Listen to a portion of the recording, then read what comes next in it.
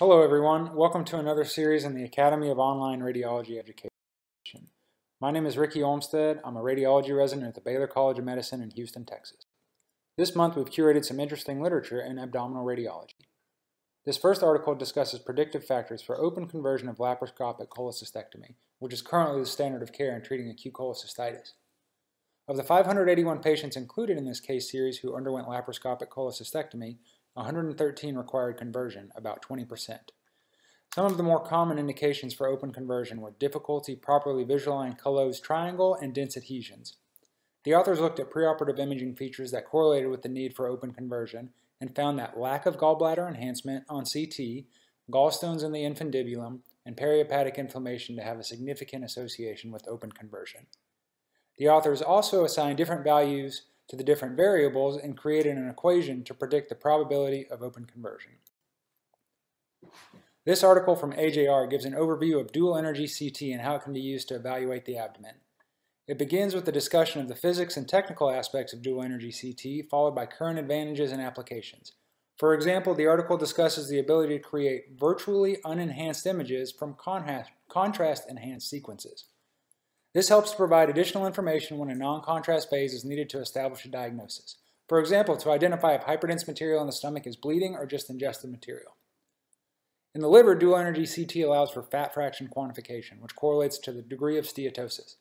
The article also discusses applications in the gallbladder, pancreas, and bowel. This next article comes from a group at a level 1 trauma center in Norway and looks at the use of enteric contrast to diagnose hollow viscous injury after penetrating trauma. They looked at 177 cases of penetrating trauma that presented to their center over a 4-year period. I thought this number was extremely low compared to most of the major trauma centers in the United States. In these cases, CT found 26 hollow viscous injuries with a sensitivity of 69% and specificity of 90%. Patient stability can influence the use of enteric contrast, and sometimes the patient is too unstable to wait for enteric contrast to be administered. The contrast protocols were not standardized in this study, and I think more work needs to be done. This next article discusses the implications of missing or misinterpreting pancreatic ductal adenocarcinoma.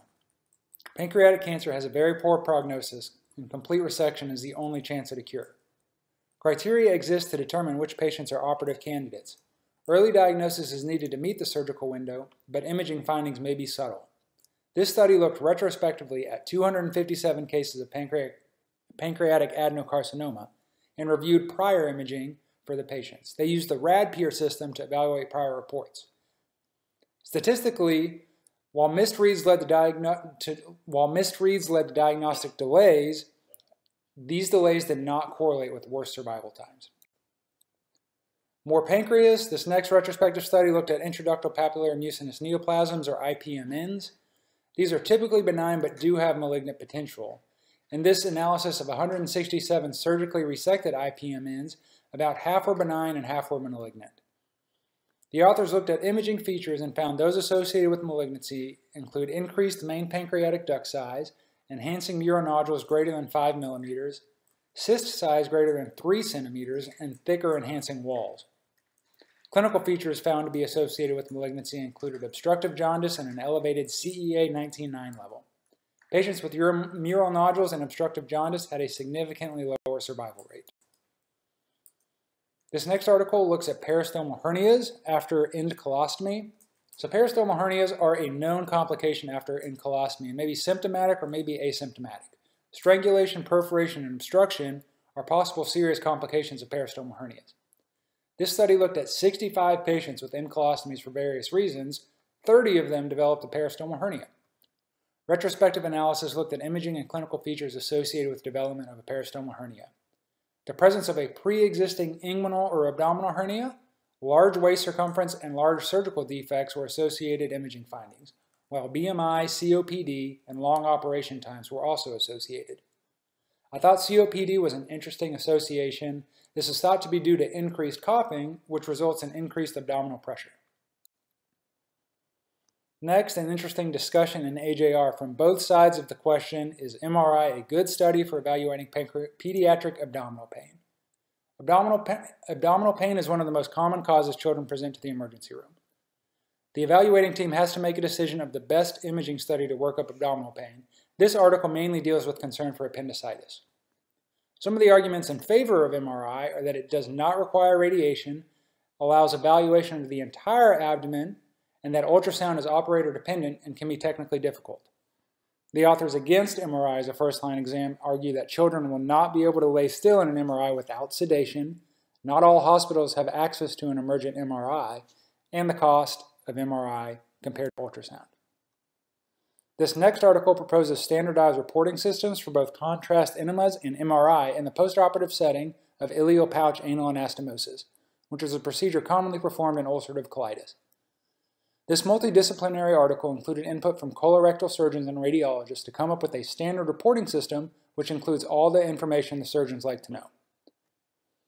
I recommend reading the article to see the whole report, but some of the information that should be included on the MRI report includes mentioning the presence of a leak or fistula, evaluation of the transition zone, pouch, and adjacent mesentery. For enemas, the authors describe techniques, indications, and complications that can be evaluated. Some of the pertinent information includes leaks, pouch filling, fistulas, and adequacy of contrast evacuation.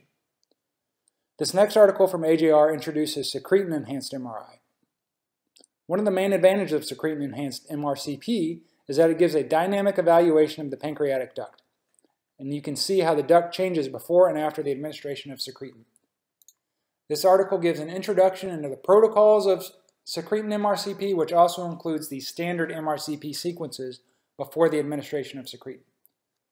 Radiology reports should mention change in the main pancreatic duct over time, as well as changes in duodenal fluid volume after secretin administration. Secretin MRCPs allow for better evaluation of the pancreatic ductal system, which can be affected by a wide range of pathology. Lastly, another article on the pancreas, this time on pancreatic trauma, which is relatively rare. It occurs in only about 2% of all trauma patients and is usually associated with other trauma.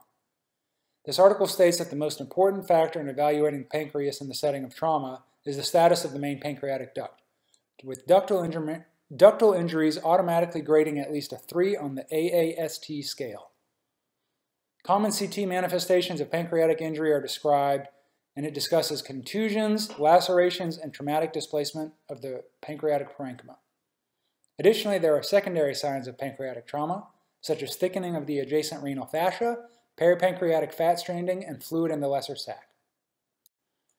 For more details, you can read our blog where you can find links to the original publications. Please feel free to share your thoughts and questions on our forum, and I will see you next month.